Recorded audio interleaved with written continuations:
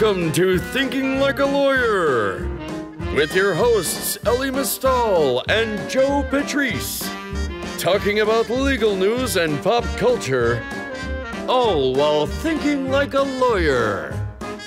Here on Legal Talk Network. Hello, welcome back to a new edition of Thinking Like a Lawyer, the 2018 edition of this year, where we discuss what it's like to be a lawyer, why you would be a lawyer, why we all have anxiety issues because we are lawyers, whatever. It's already 2018 is already a better year because Mariah Carey started it off by nailing her Times Square ball drop performance this year as opposed to last year. It was amazing.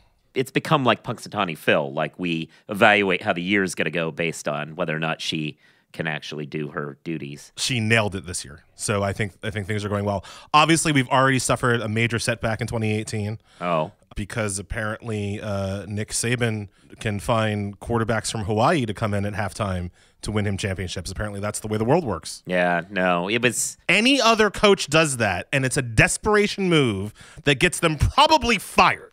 Yeah, I mean, Nick does it, and he gets a ring. Yeah, I mean, it was definitely a desperation move. It just was one that paid off. And Except it kind of was. That's the whole thing about Saban, right? It looks any other coach who did that, it would be a desperation move. But Nick Saban somehow planned to pull his 26-2 quarterback at halftime if he sucked. Yeah, I mean it was bittersweet for me, given that that particular player's first choice school was Oregon, and Oregon failed to even bother to talk to him until the last minute, and therefore we lost him. But good for him. That's not what I have to grind my gears about. Oh, thank goodness. No, it's not. This one isn't going to be much better. Actually, no. Look, this is the grinding the gears segment. I'm supposed to be unreasonably angry at something. But here, what I really think is that I'm supposed to be a little bit counterculture on something. And I have a slightly more nuanced take on the H&M coolest jungle monkey in the world situation that broke this week. So if you haven't been following along social media, H&M had this advertisement out where they had a little black boy in a green hoodie, and the hoodie said coolest monkey in the jungle, which was offensive to nearly everybody. H&M, I think they're Swedish or something, quickly apologized and blah, blah, blah, blah. And Sean Diddy Combs already offered the little guy like $1 million modeling contract. It's been a big thing. And people have been very pissed about the insensitivity of H&M. And okay, obviously the ad was insensitive. I am not defending the ad. Okay, thanks. And that's been grinding the gears with Elie today. However, right, in Europe and I think in Africa, it's a very subtle point that I'm trying to make. It's a difficult point. The word monkey is not quite as immediately in every situation associated as a racial slur if that word is used by other black people. Okay. Okay?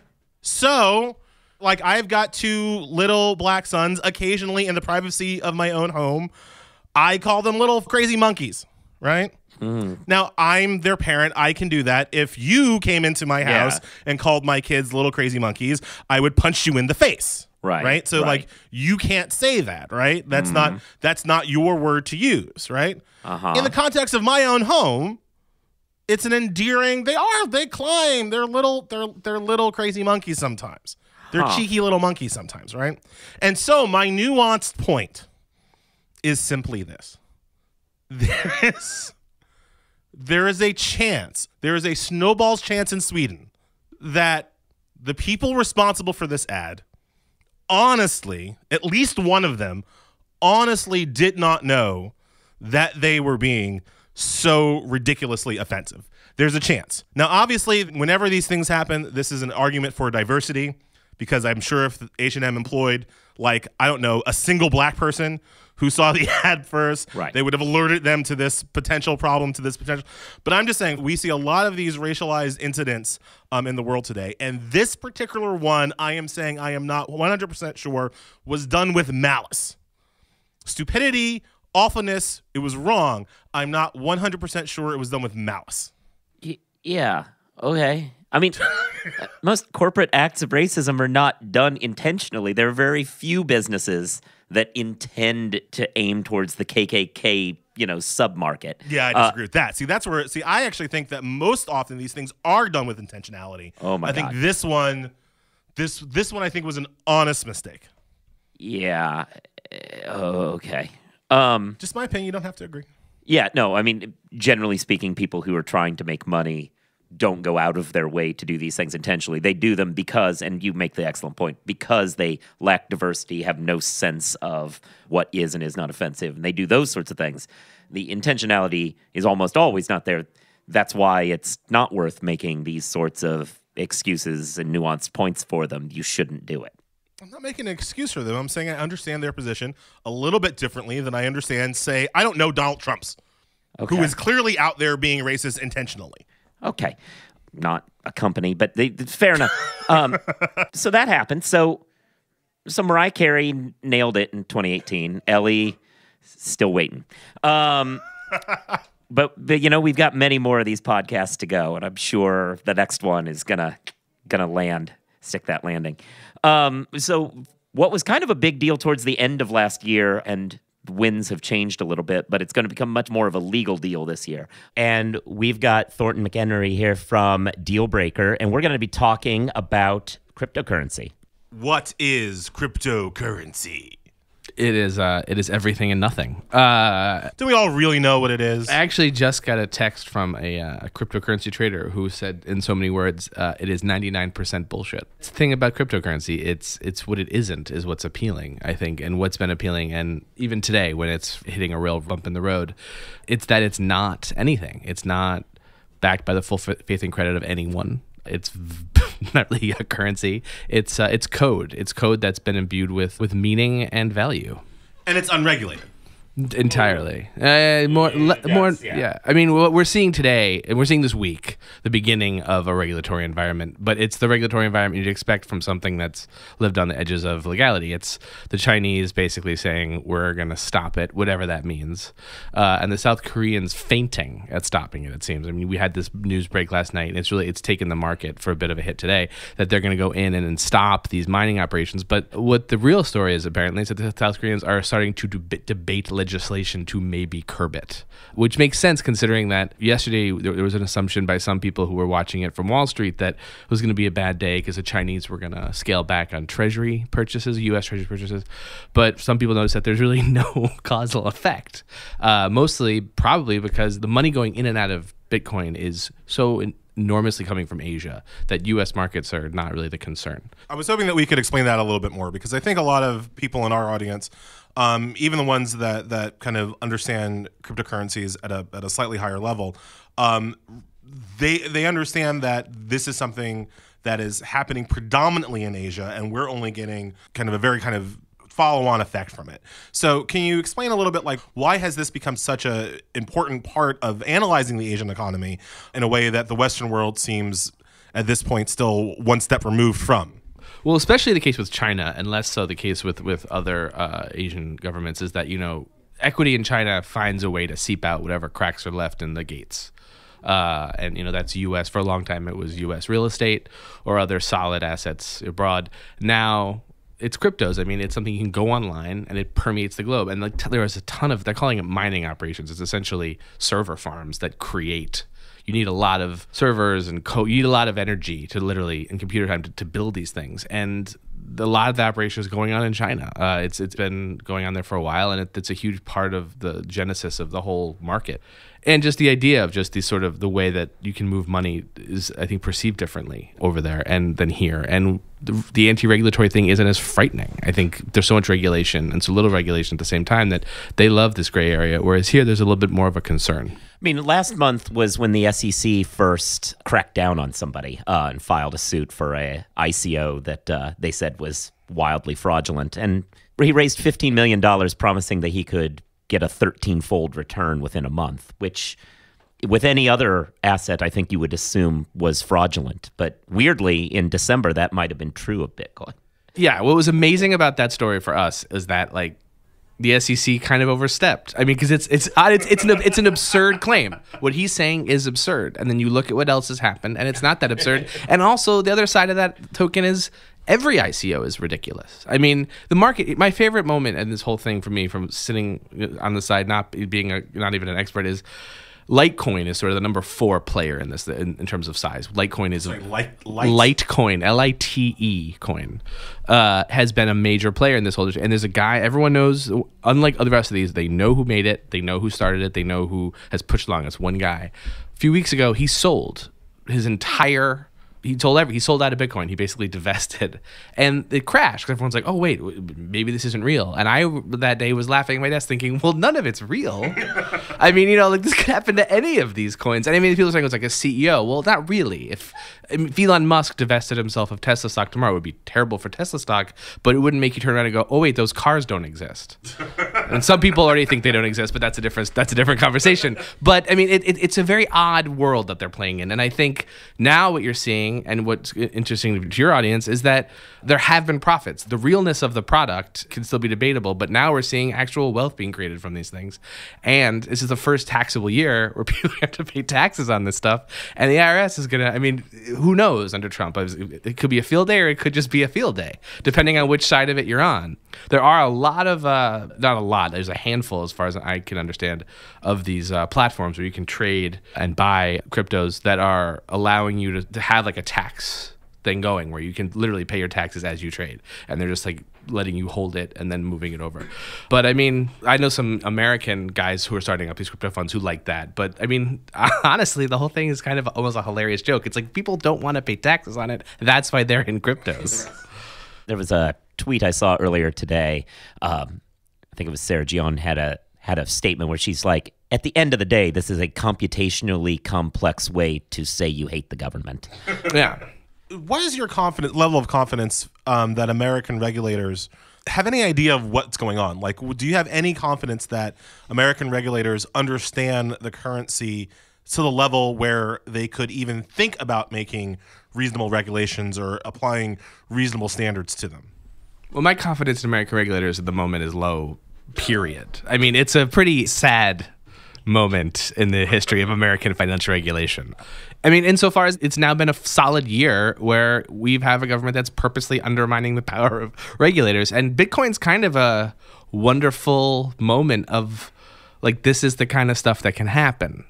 There is the argument that can be made, and it's fun to think about for me because I traffic in financial schadenfreude, that this could be the next mortgage crisis. I mean, there is an amount of wealth being thrown into something that is so, for the lack of a better word, batshit, that we don't know what's going to happen. So, I mean, yeah, my confidence is low that regulators are fully aware of what's going on. I'm sure there's a creeping understanding. I'm sure they're pulling geeks off the street and getting them to give them a really good sense. But the thing about it, and the thing that's kind of fascinating that underlies the entire structure of this thing, is that at the heart of this is the blockchain, which is another thing that gets thrown around constantly. And the blockchain is almost this counterintuitive base for this entire thing. So kids, this is where I get off the train, no pun intended. I basically understand what Bitcoin is. I do not understand what blockchain is. I do not understand how they interact. So I think what I would now at this point term probably like a 75% total grasp of blockchain. I think I understand it as an idea. And the idea is essentially it's a constant recording of trades. I mean, it's really what it is. It's every large institutional bank that's been fined in the past 15 years. It is their dream come true that people built for the opposite function of what they're looking for. It's a self-regulatory dream machine. I mean, it records everything that goes in and out. So for you to get Bitcoin or to get any of these cryptos, it has to go through a server. It's something coming in and something coming out, where it's coming in from, where it's going out to. And it's all there. It's all recorded. You can't not record it. You can't hide this stuff. So the blockchain, people say, Jamie Dimon famously said, Bitcoin is a fraud. Cryptos are just for drug dealers and criminals. But in a way, it's the worst way to launder money because the blockchain sees everything and you can go get it. I mean, you can access the blockchain. Regulators could access the blockchain, and come April 2019, they might very well be accessing the blockchain and seeing like who's not paying Uncle Sam, or not paying, or it depends how rich you are at that point. But But yeah, no, I mean, it's really what's going to happen. The blockchain sort of exists. The blockchain at the center of this whole throwing money around thing is actually a system that records everything, and it's kind of fascinating to see how that's going to play out. But if regulators do start to understand that, the blockchain could play in a major way, and it's going to play in large banks. Banks are going to adopt it. Regulatory lawyers at banks are going to be dealing with probably already are, and we'll start seeing much more implications of it. Yeah, on our side, from the industry perspective, we've been seeing a lot of attention with smart contracts as a possible use of blockchain. Basically, all of these complex, which are more in your wheelhouse than ours, but these complex deals that banks have where if something goes up 3% against LIBOR, blah, blah, whatever, then money gets traded, but it doesn't actually get traded at the end of a quarter. They figured out how much went back and forth and they settle. These smart contracts that run off of blockchain stuff theoretically would move that money instantaneously every time something happened. That's the dream of transactional lawyers whenever I go to a conference and hear about it. So that's where law is kind of trying to take this. Yeah, I mean, if you're of counsel at Barclays, it's going to save you a lot of headaches because some 24-year-old moron is able to shadow trade on foreign currency exchanges if you're using blockchain, because if he's not just going to call in orders and then never fill, they have to be filled or they don't exist. So, I mean, that kind of world will be sort of quote unquote fixed by it. There's always going to be a way around it, but for a while it'll probably get caught up. And yeah, smart contracts are blowing up. I guess what I'm saying is that I don't understand a recording device or technology that can't be turned off, that you still have to turn on in the first place in order for it to then never be turned off again. It could be turned off, but the money will never go anywhere and coin won't move. I mean, in order to move Bitcoin, in order to move cryptocurrencies, you have to use the blockchain. It's the server. It has to go in and out. There's the only way. Thornton McEnery cannot trade Elie Ethereum. I can't just pass it to you. It has to go through the blockchain. I've got to sell it back, and it's got to come back out. So in order for these currencies to move, they have to go through this thing. So yeah, I mean, it's not an on and off thing. It has to be on or off. So either money doesn't move or it's recorded. There's no gray area. And that's kind of the backwards genius of it. Not to be I'm just going to read clever tweets person, but over the holidays, one that I saw that I really enjoyed was from Mike Pearl here. Child, but how can Santa deliver toys to every little boy and girl on his list in one night? Me laughs. It's really quite simple. The items on Santa's list are called blocks, and each block in his chain typically contains hash pointers, timestamps, and transactions. It does feel kind of like magic when you listen to certain people talk about it. In particular, the security aspects of it, which are impressive, but the way in which I understand the security aspects of it is it's largely unhackable because you have to hit multiple, because it's all about confirmation from multiple sources. So you kind of, to hack it, would have to get into multiple sites at once, is kind of my understanding.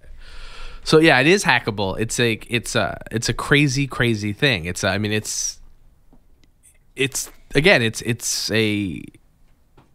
a joke on itself. I mean, it's structurally hilarious. It's a modern market that is absurdly inefficient. I mean, you go on and it takes a day. It takes a week after you pay for Ethereum for it to hit your account. You were saying that you actually bought some. I bought some, and it was amazing. It was everything I thought it was going to be. It was bizarre to watch your money go out into this thing that, it's just your money goes out and this fake stuff comes back, but it takes forever to come back. It's so inefficient. It's on the internet, and it's less efficient than buying a bond on the Dow Jones. I mean, we have these entrenched old markets that we laugh at that are light speed compared to this new market. It's bizarre, and it is hackable. I mean, there's a thing. I've now been given access to some of these group chats, and I'll jump in to see what these guys are talking about, just to give myself a vague understanding. And there's a major theme is, don't use that exchange. It's been hacked more times than they'll admit.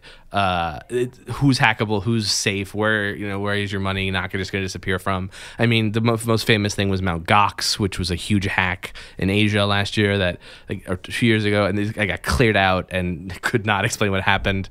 It was like John Corzine, but even made less sense. It was so it is hackable. So it's a pirate's market.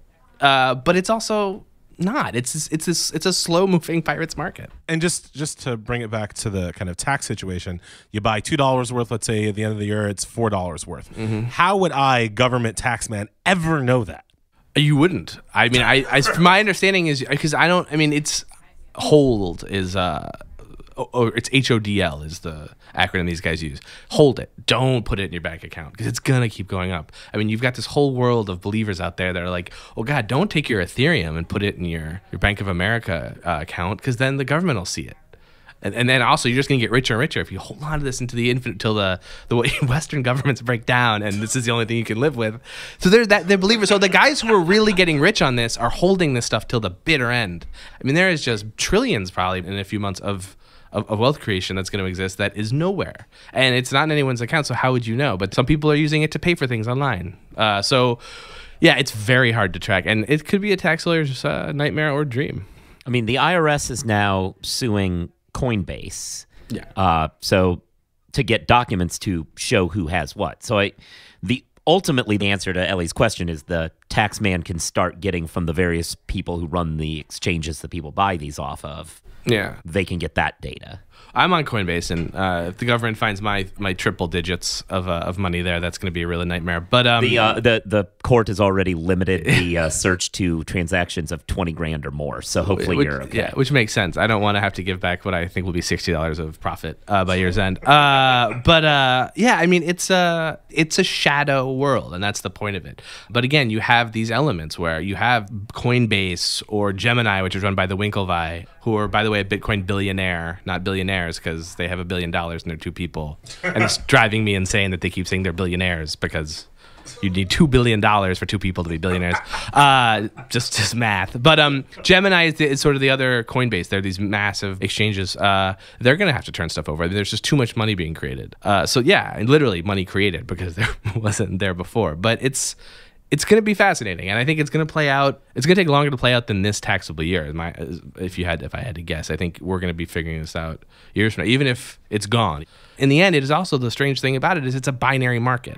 How do you mean? Either this stuff goes on forever, either we keep going, and you know these things just keep accreting value in whatever notional understanding we have of value, or it goes to zero. At a certain point, if these things drop to $4 day trading stocks, people are just going to dump them. There's no excitement there. It's a volatility thing. So, I mean, or they disappear. Bitcoins just have a tendency to disappear sometimes when servers are shut down. So, I mean, you're dealing with a thing where you could honestly hold an asset that is going to keep going infinitely up and create another 10,000% value creation for you, or disappear entirely. And people seem to enjoy this. They enjoy this game. And I mean, so if you're dealing with something that theoretical, the idea of taxing it, I mean, via con Dios. I'm going to go back to Minecraft. That's a good way to start the year. Yeah, no, absolutely. It's going to be interesting. Like the tax issues, it's clear that the IRS is going to start doing stuff. They've already filed a suit. Congress changed around some rules that are going to make it easier for them to go after this stuff.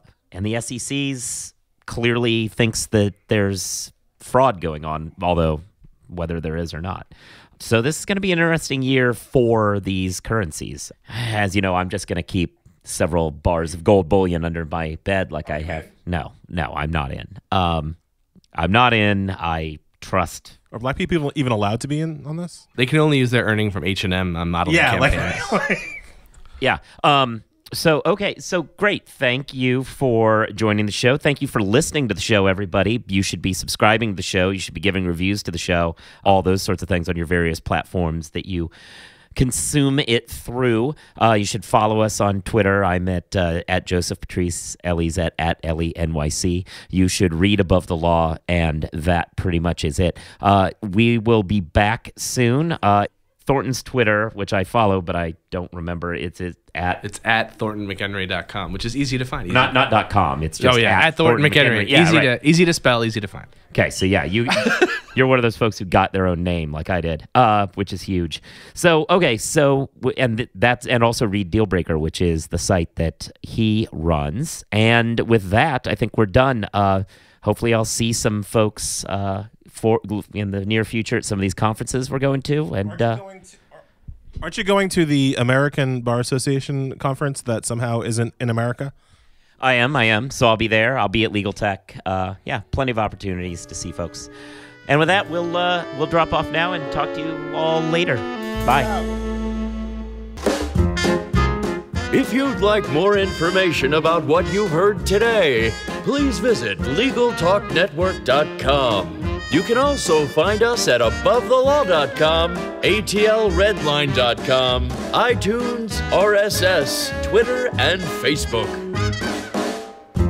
The views expressed by the participants of this program are their own and do not represent the views of, nor are they endorsed by, Legal Talk Network, its officers, directors, employees, agents, representatives, shareholders, and subsidiaries. None of the content should be considered legal advice. As always, consult a lawyer.